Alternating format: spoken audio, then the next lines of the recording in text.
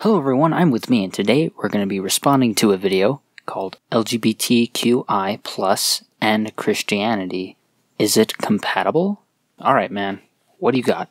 Hey guys, Ben here. I just got done watching a debate last night, so I guess I didn't just get done watching it, between James White and, I can't say his first name, Mr. Codrington in South Africa. It's a pretty recent debate, and it was just, it really struck me how anti-biblical, historical, and when I say I mean like, an atheist, A being the negation. So, abiblical, ahistorical. I don't think those are words, but I digress. Carry on. And it's just, when I see this in the church and people that are saying that they're Christians and that this has always been, their arguments are so anachronistic. Anachronistic, belonging to a period other than that being portrayed. Interesting word. Did you use it correctly? You did talk about history. I don't know, I hate it when people are unscripted. They try so hard to work their present theory and this idea that comes out of our modern culture back into scripture. Yeah, isn't that hilarious how as a society we modernize and we slowly lose the bad things within our society? The outdated morals and outdated ideas? Like the shit scripture you love so much? Also, he used the word correctly. Sweet. +1 for this guy. It's painful to watch, but it's really the wickedness of it. It's wicked to advocate for the LGBT? It does say in your description, quote, "Are LGBTQI+ people and Christianity compatible?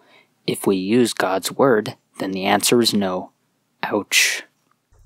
It's just astounding. And the way that Mr. Codrington does it with such arrogance was, I guess, shocking, because he claims to be a Christian, an evangelical Christian, and he went through this thing, how he's been fired for standing up for what he believes, and he can't believe the shallowness of Christianity. And he starts with, well, I understand why people struggle with this, because they think it's a gospel issue, and, they think that it's a big deal, but it's really not, even though 4,000 years of Old Testament history and roughly 2,000 years of New Testament history have told us that it has been a problem. And it has never been accepted widely by the church for good reason. Oh boy, what's the good reason? When he goes back and he does the same thing that Matthew Vines does, that every liberal Christian does. Oh shit, he said liberal. I think I know what his political views are now.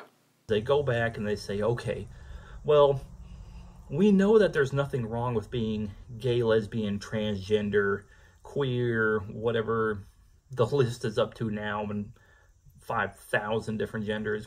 There's nothing wrong with that.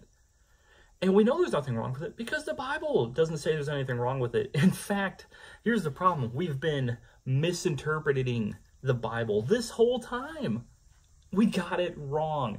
It wasn't until the 1960s and the sexual revolution took place that we finally started to get it right. Yeah, it happens a lot, especially with women's rights and African American rights, and let's not forget about the Indians.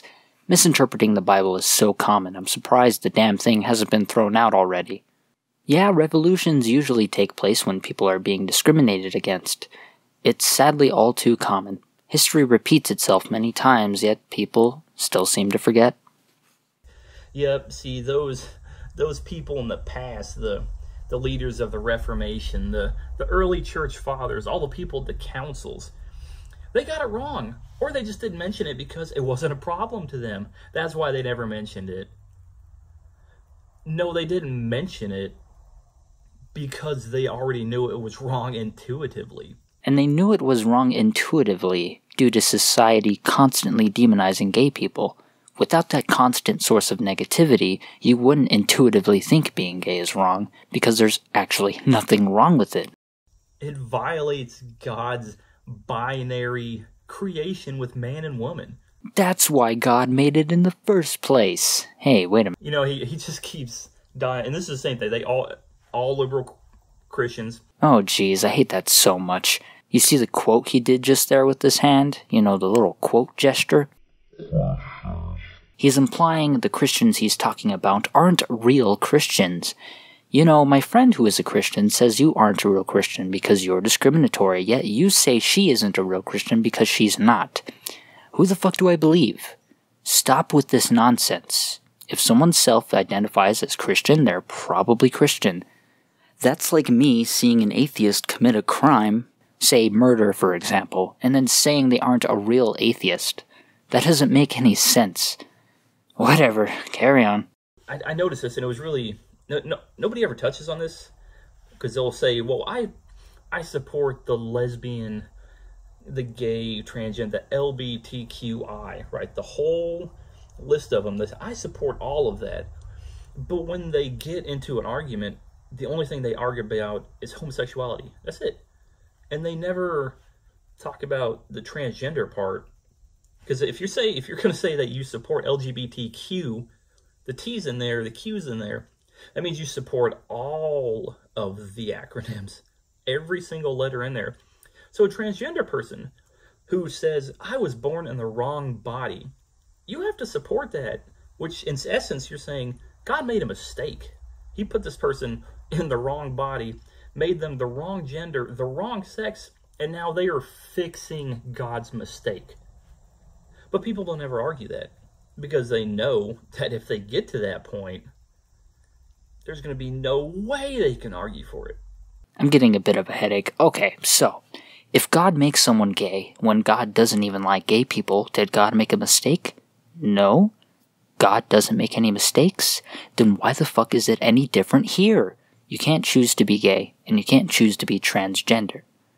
But let's actually go deeper into the argument. Why would someone feel like they're in the wrong body when God doesn't make any mistakes? Where do these feelings come from? Do they come from Satan? Okay, Satan. Why? What is the matter with being gay or transgender? What the hell is the big deal?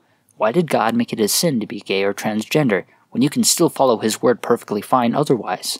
Why is it a sin to be gay? Why would God make it a sin?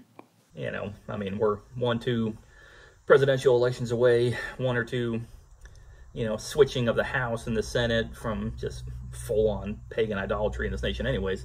Whoa, pagan idolatry? What the fuck? Just the ease and the willingness of people to accept this with zero historical backing, and they do it with such pride. And you could see Mr. Corrington in his closing statements, and I think James White did a good point of pointing this out. He did a good job. He says, he spends most of his time saying, there's biblical support, there's this, there's that, and, he goes back and he reinterprets Leviticus 18. No, it's not about, he does the same thing. It's about gang rape. It's about orgy. It's about something that nobody believes, that no scholars hold up, that if you read commentaries, none of them will say that. But that's what it's about, because we need it to be about that, to support our argument. That's the sad part about morality. It has to change with the times. That's why objective morality doesn't work, because when society starts changing, so does what it defines as moral. If the religion won't change with the times, it will phase out, unless of course it rules over other countries, in which case change would be a lot harder. That's why we shouldn't establish a religion in this country. So then he does, kind of does that, it's kind of half supports his argument. He reinterprets all the parts that he needs to, and then he gets to the end, and that's when you find out what it's really about.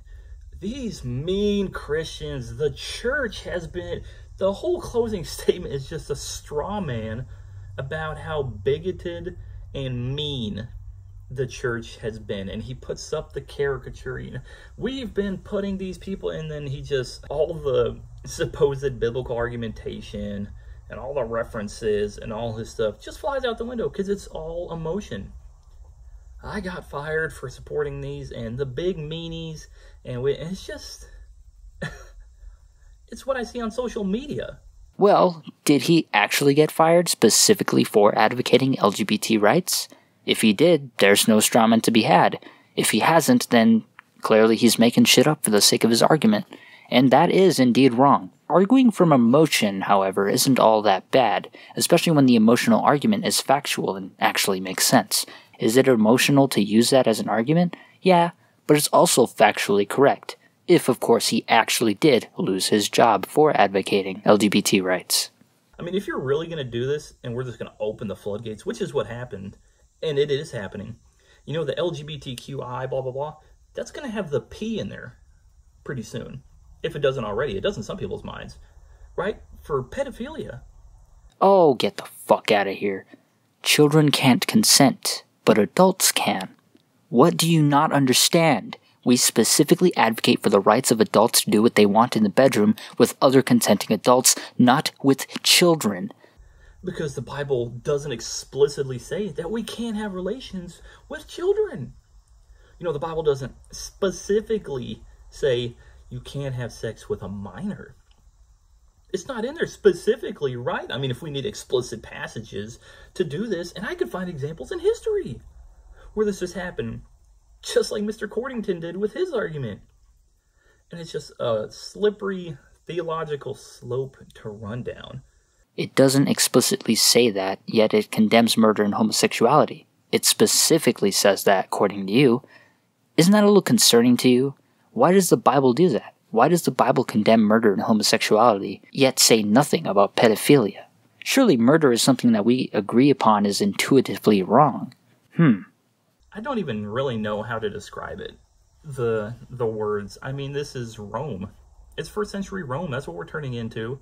You know, the Pax Americana, the American peace, where it's just shocking, and the parallels between, you know, politicians of the day saying it's fine for you to practice your religion behind closed doors, but when you come out into the people, into the rest of us, you have to accept all of this. And that's like Rome.